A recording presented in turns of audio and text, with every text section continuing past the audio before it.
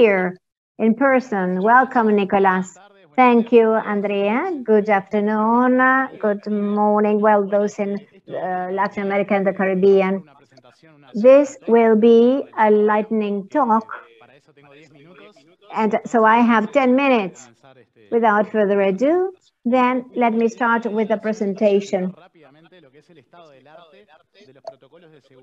So now I'm going to present the state of the art and the security of IoT.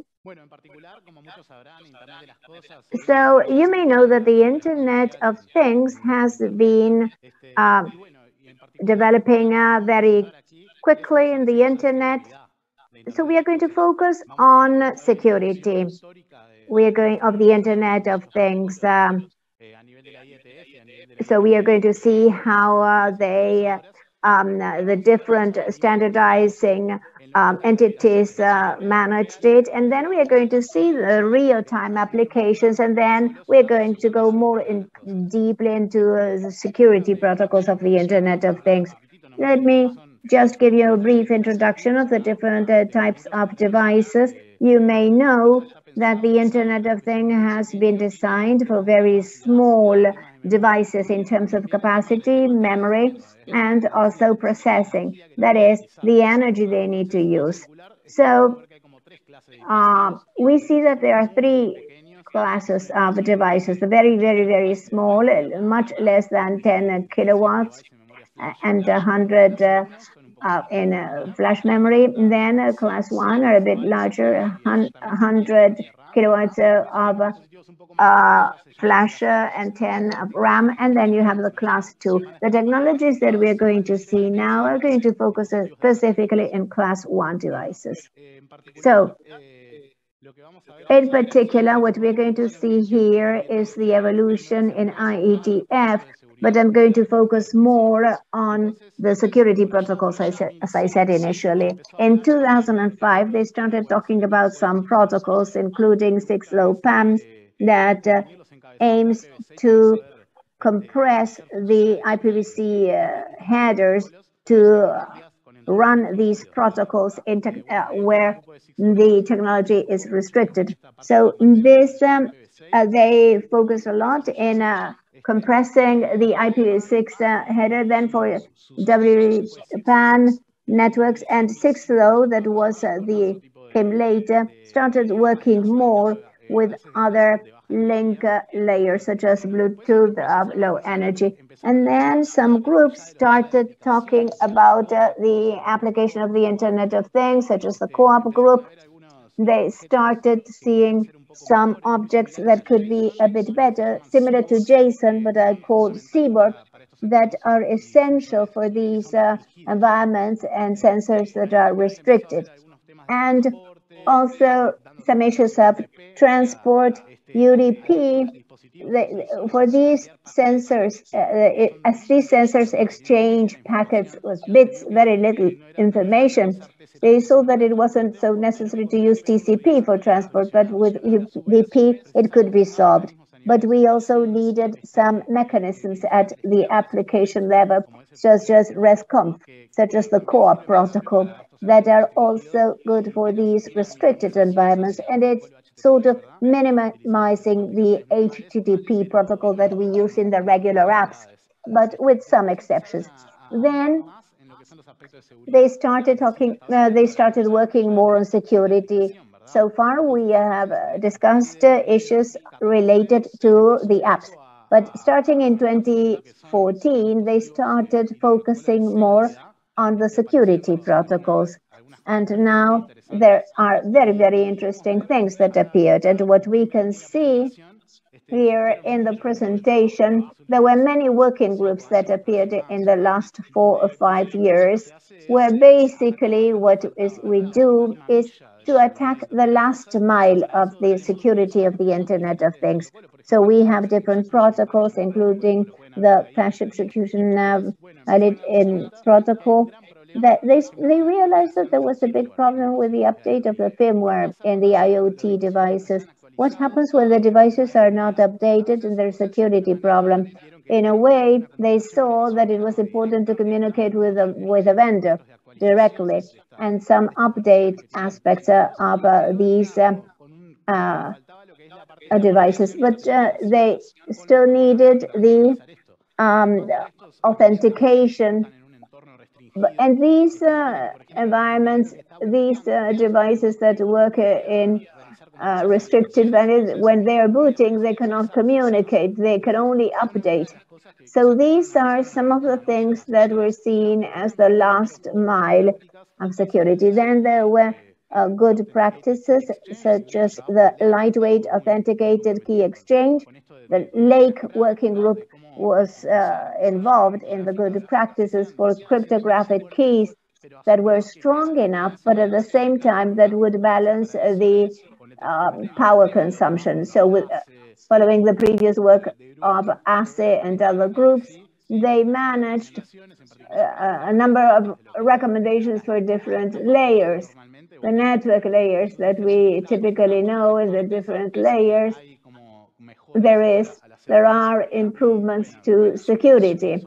And the suite, that is the software update of the Internet of Things, we have many families of protocols that started to appear that are interesting. So summarizing the security layers and how we added them, here in the chart you can see the comparison between the classical Internet and the Internet of Things. The classical, both of them secured.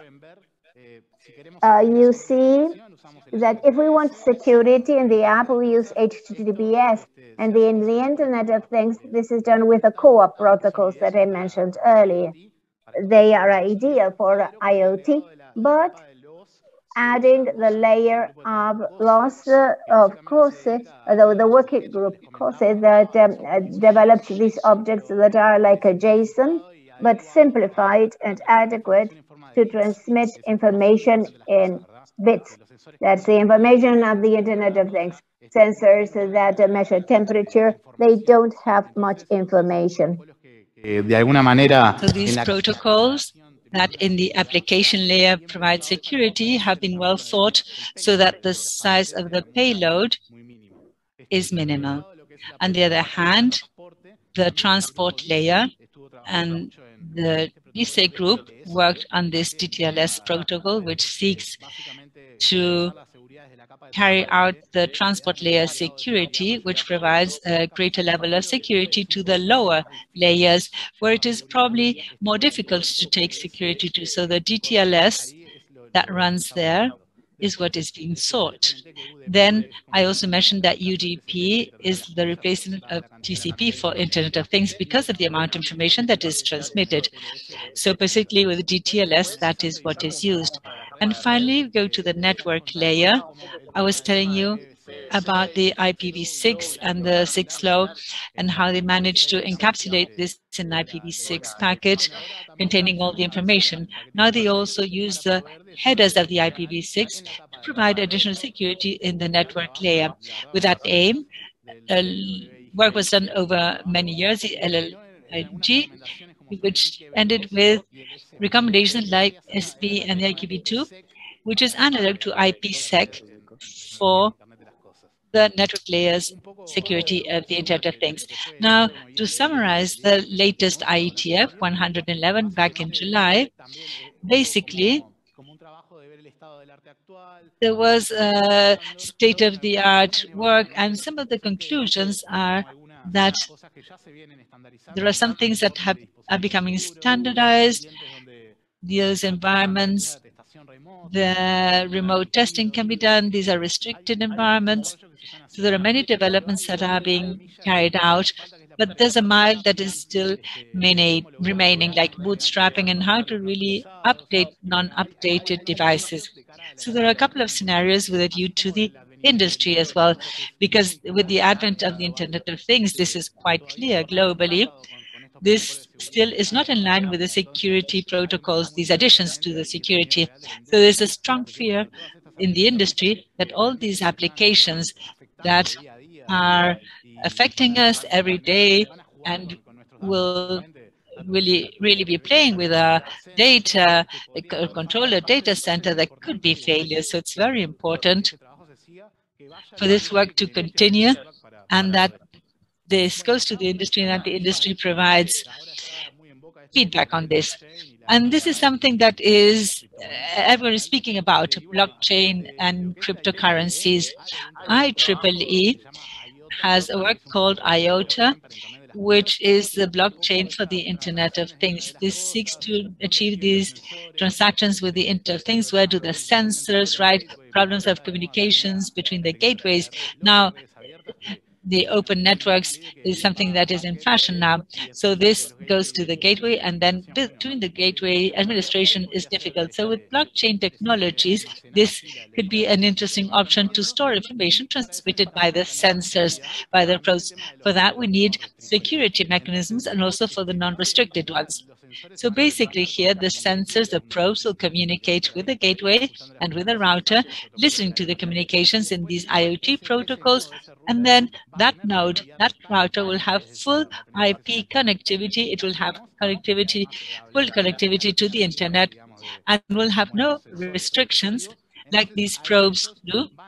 So there, they will provide these packets received by the probes. They will provide the payload as well as other higher layer authentications, and they will be then submitting these keys or encrypted things to the blockchain to have information and to save the information. So that's a paradigm of IOTA, which is based on a technology called Tangle. I'm almost finished. I have only, my time's up, but in April this year, an open group was created in the Internet Society chapters. This was now expanded a bit more. And this is a group on IoT and cybersecurity for Latin America and the Caribbean. The mission seeks to take this protocol standardization and best practices not only to the technical field, but also to the legal field, the social field, and how to drive these open networks of these open protocols that we now have, that have a very wide-reaching, that could provide interconnection and also improve the economy, industry, and agriculture in the different countries. I will stop here. So I'm happy to take any questions, and thank you very much for your time. It is a pleasure for me to be here in the in-person, or rather hybrid modality of this LACNIC event. Thank you, Nicolas. For us, it is a pleasure to have you here. Jaime will tell us if there are any questions in the Q&A. We encourage you to write your questions, whether in the Q&A or here in the conference. Jaime. Tenemos una pregunta de Laura. We have a question from Laura. She would like to know what is the position of the Frene industry to protocols such as IOTA? Well, I'm not familiar with Frene, but we have to see what this is like, because the industry follows a path and the protocols follow a different path.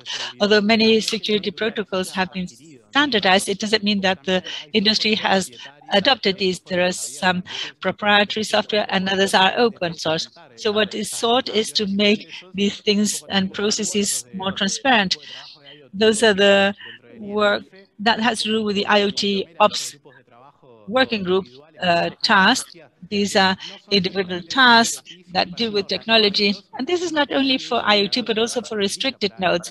So this is used for IoT. So what is sought here is that regardless of the vendors and regardless of everything, is to reach a global, a general consensus to make these the technologies to be used by the IoT. So there is a lot of work done with the industry to persuade the major entrepreneurs who are launching new devices, of new versions of the devices, to take into account the security protocols, so that the ones that are more standardized or most approved globally. Thank you, Nicolas. Jaime, do you have any more questions in the Q&A? Yes, I'd like to clarify something. Frene was wrongly written. We do have a question from Gustavo Ferreira. He's asking, how do we access information regarding the progress made by the working groups? Well, that's a good question, a very good question. In the IETF website, there is a place called Data Tracker.